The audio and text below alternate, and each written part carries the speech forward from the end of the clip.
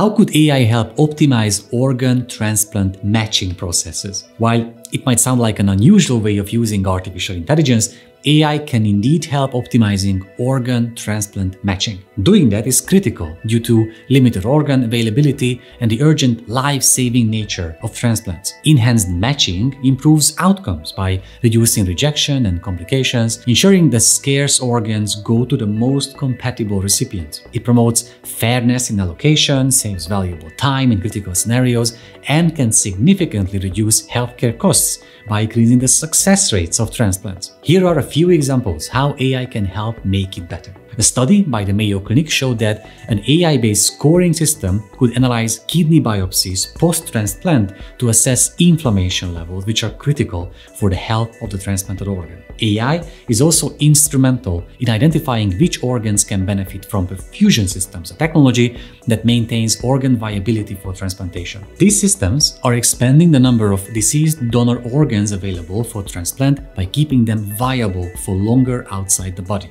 AI has shown potential in identifying patients at the highest risk of organ rejection. A study in the European Heart Journal indicated that AI-assisted electrocardiography could predict low-grade rejection risk in heart transplant patients, potentially eliminating the need for biopsies. Moreover, AI could be used to monitor how patients respond to immunosuppressants, helping to adjust medication dosages to optimal levels, as discussed in the Journal of Heart and Lung Transplantation. As a final example, by analyzing CT scan images with AI, physicians could predict with about 85% accuracy who might develop a serious lung condition after a lung transplant. This early detection is crucial because it means doctors can act fast, potentially saving more lives and preventing further complications. In short, employing AI for better matching can lead to more lives saved and overall improvement in the efficiency of transplant programs.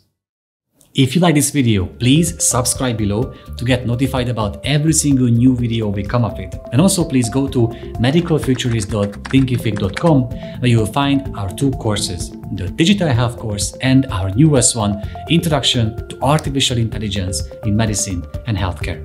See you there.